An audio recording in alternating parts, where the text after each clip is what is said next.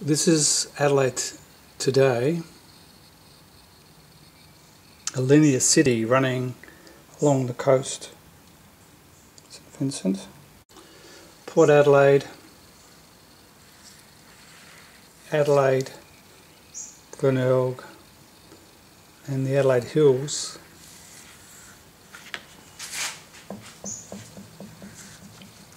Today, in 1870, we saw the development of a tramway system which was done by private enterprise in parallel with the railway system.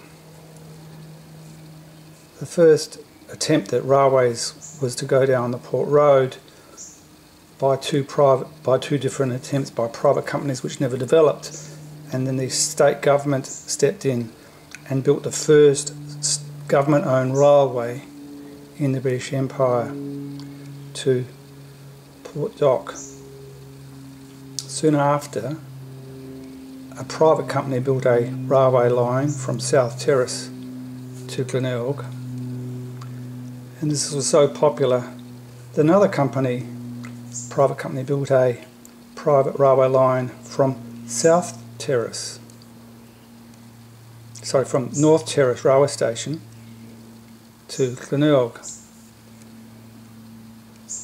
These companies eventually merged and links occurred between these two railway lines.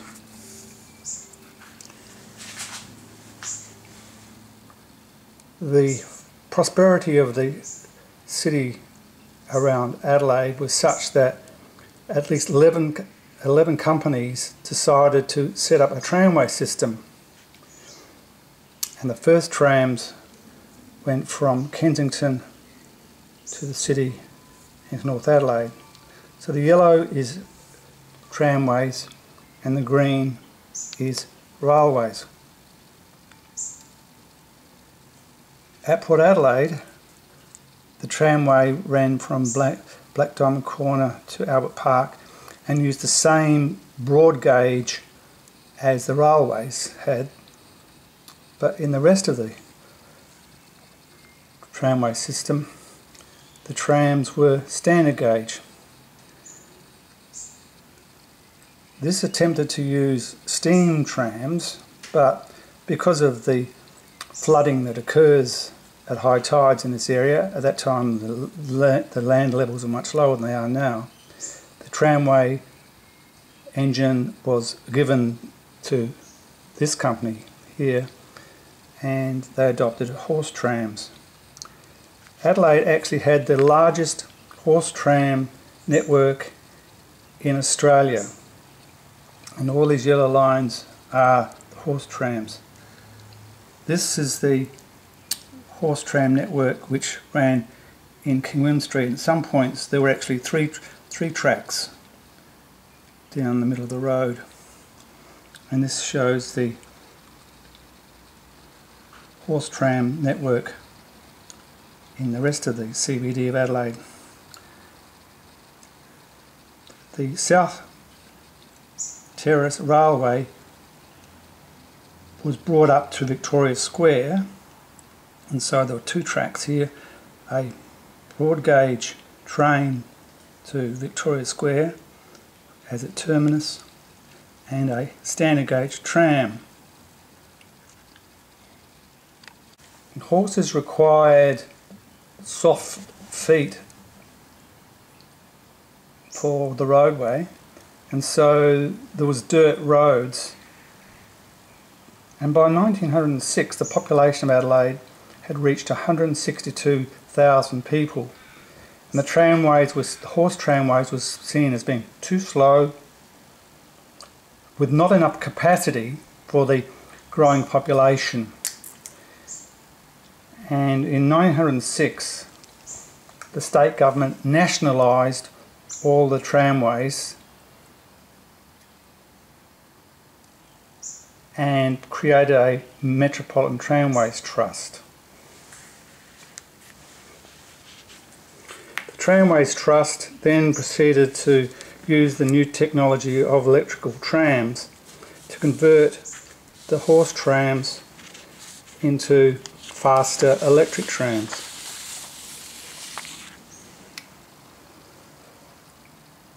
This map is showing the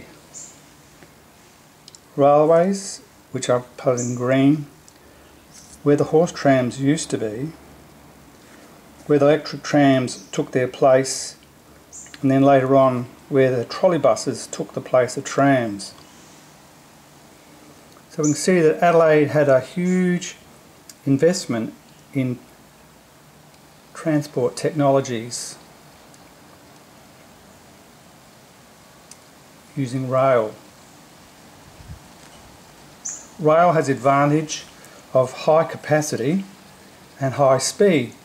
The only problem is all of these railways and trams are at ground level. And so whilst this railway line here was the most popular of the two railways from Glenelg, this particular one has a large number of intersections, and a large number of deaths were occurring as trains collided with passengers trying to catch a train, crossing over, not knowing the train was coming. And so the railway line here was also nationalised.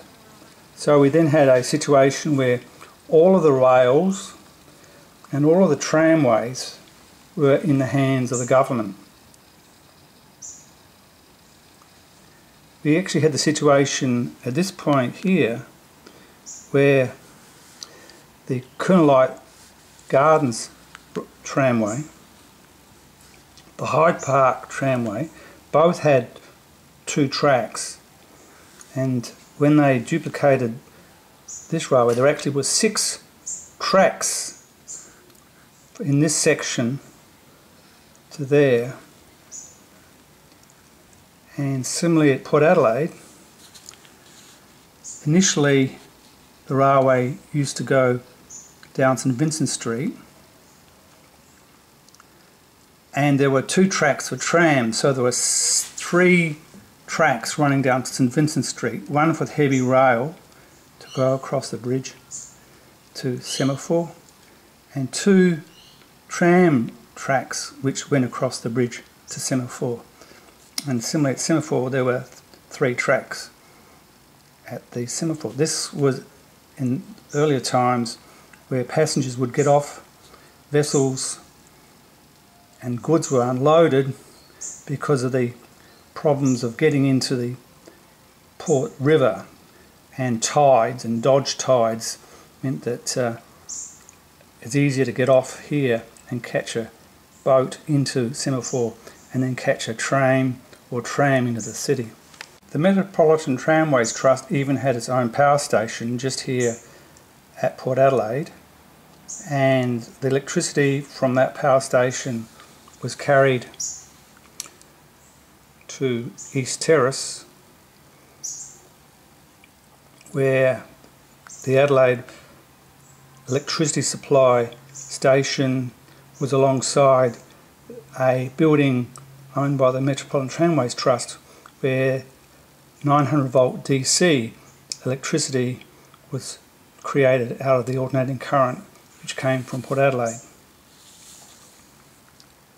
Later on, the Adelaide Electricity Company stopped generating electricity at East Terrace, and at Osborne had a power station.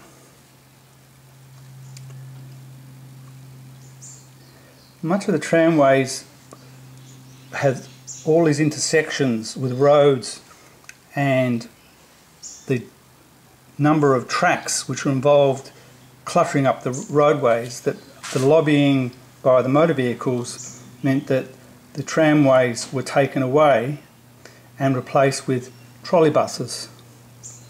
And so the trolley buses went to Linden Park and Beaumont and Erindale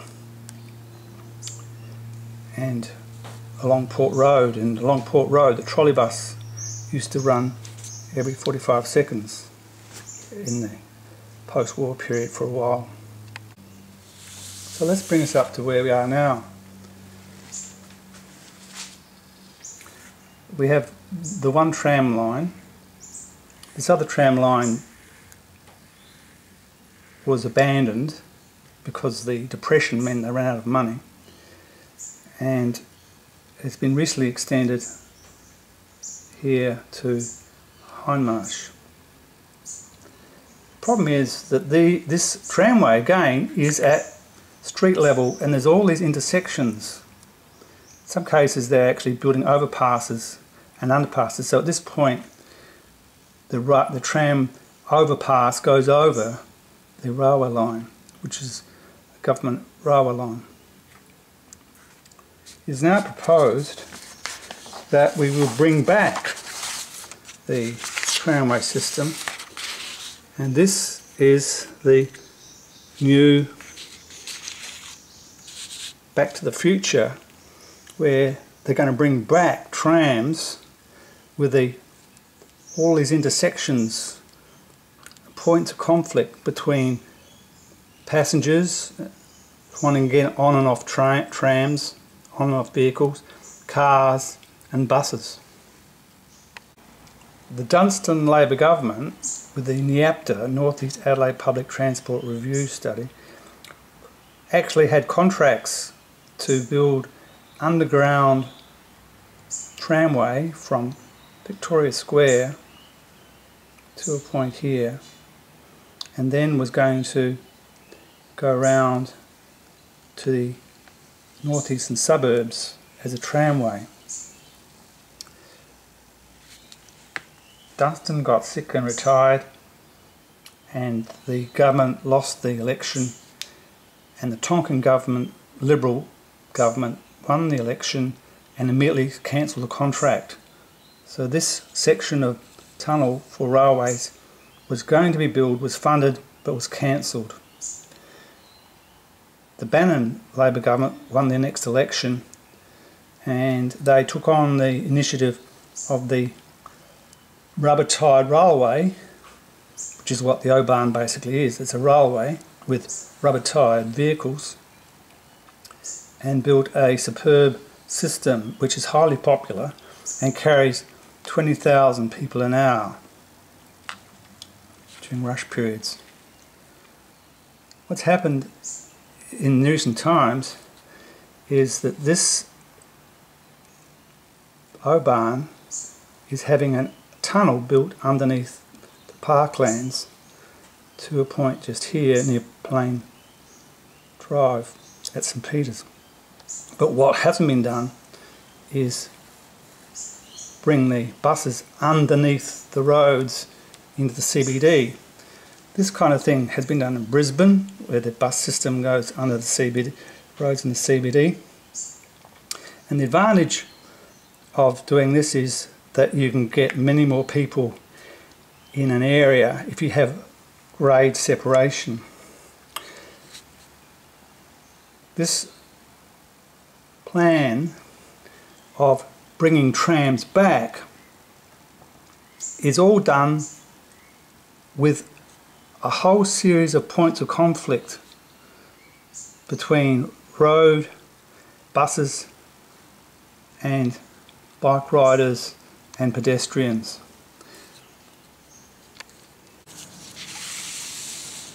This is a closer view of it, the O-Bahn access tunnel.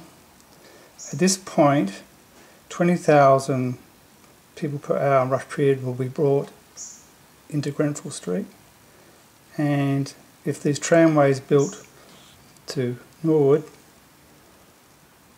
a similar number of people will be brought. So we'll have buses and trams in this street.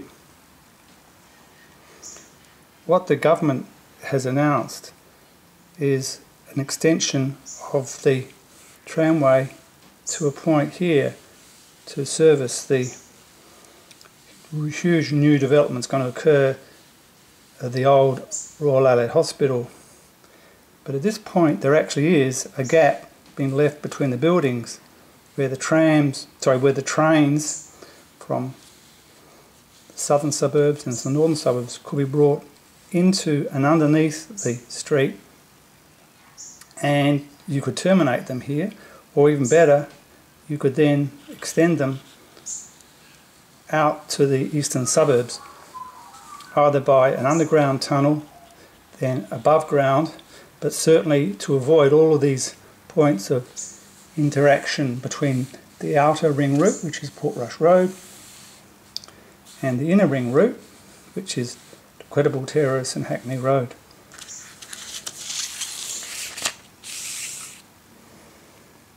The Oban Tunnel, the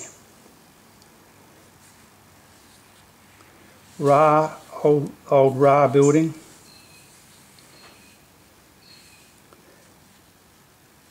the tramway or railway we've brought under this could go across at 120 kilometres per hour. I've had the pleasure of visiting many cities in the world and using public transport, and one very good example is the Bay Area Rapid Transit System, BART, where 5 counties in the area of Oakland and San Francisco have joined together to create a fast rail system which is partly underground and partly above ground, where the trains run at 120 kilometres per hour as a normal speed and 130 as their top speed. San Francisco is a very spread out area similar to Adelaide, and in 2016 the ratepayers in these 5 boroughs have authorised a new $1 billion redevelopment of their system. One of the problems in Australia is the developments cause improvements to land property values, and it's the local government authorities that could get the benefit from that development, so-called value capture, so that the payment for the building of these railways could come from the improvement to the property values. Surface trams from North are going to be brought into the city across this intersection with Rundle Road and the Credible Terrace.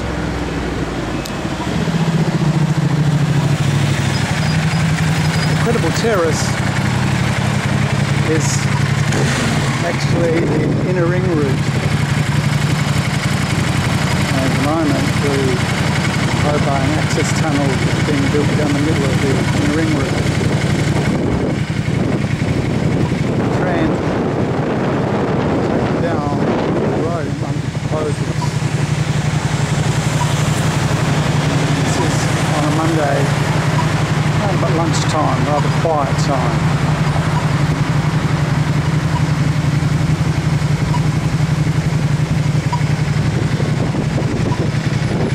Trams are going to be taken from Rundle Road up this road. Rundle Road.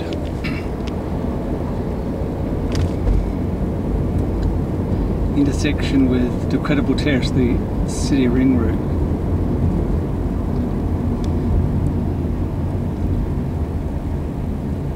Just crossing over where the tunnel for the Oban will go.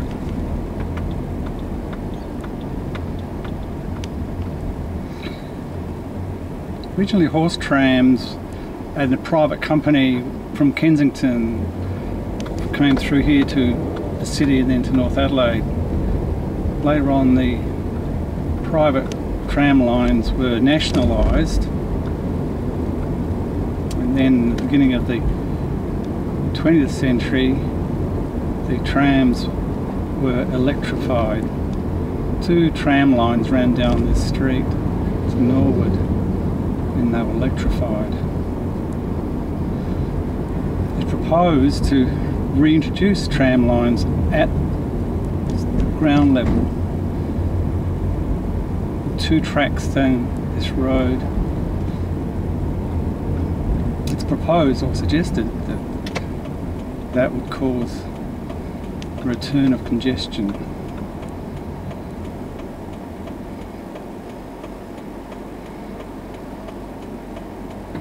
And the better solution would be an elevated tramway system. The building on the right is Prince Alfred College Gymnasium. This is Kent Town. A lot of the streets of the city, the same names are used again in this part of this city.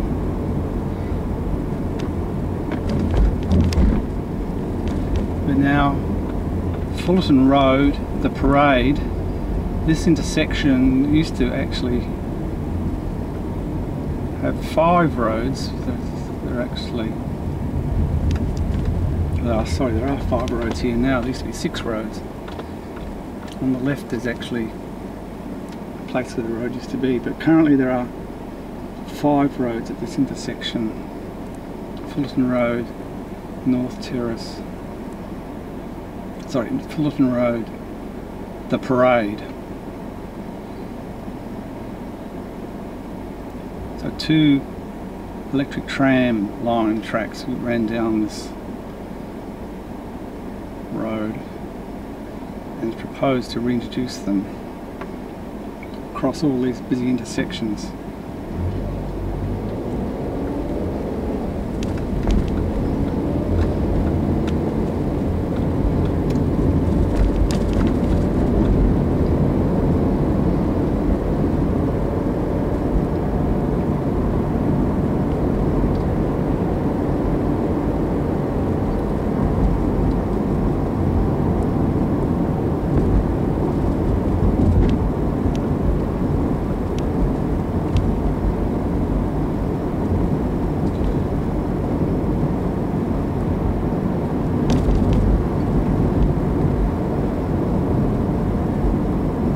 In Norwood, because of the rivers and creeks coming down off the hills, were an area which was settled early because of the availability of water.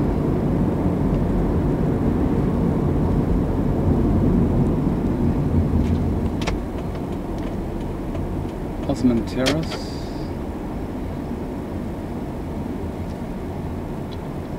One of the north-south roads.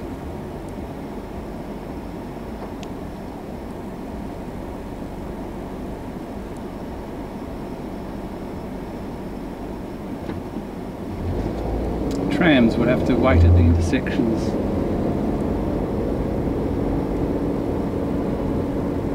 This is now the shopping section of the Parade, with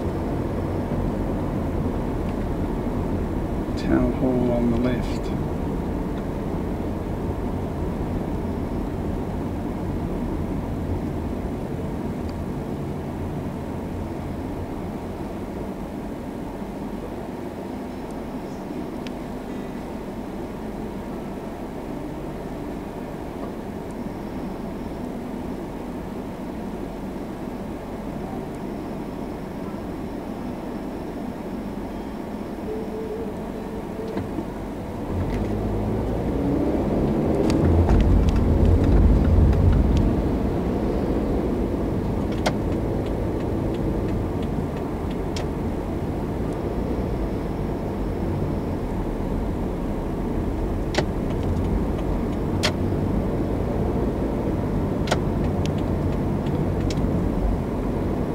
The intersection we're coming up to is effectively the outer ring route.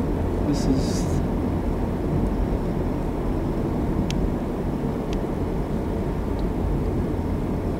Paynham Road, Portrush Road. Sorry, it's Portrush Road, and heavy trucks are directed down Portrush Road to bypass the city.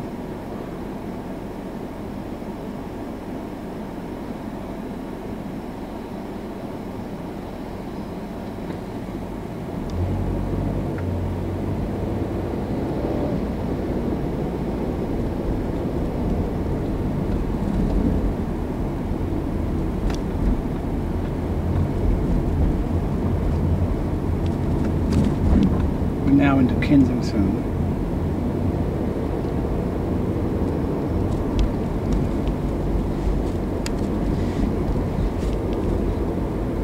See the line of traffic waiting to cross intersection.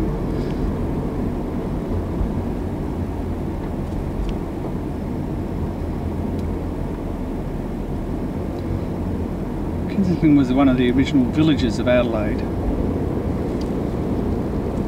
And you can see that in the layout of the streets and parts of old Kensington.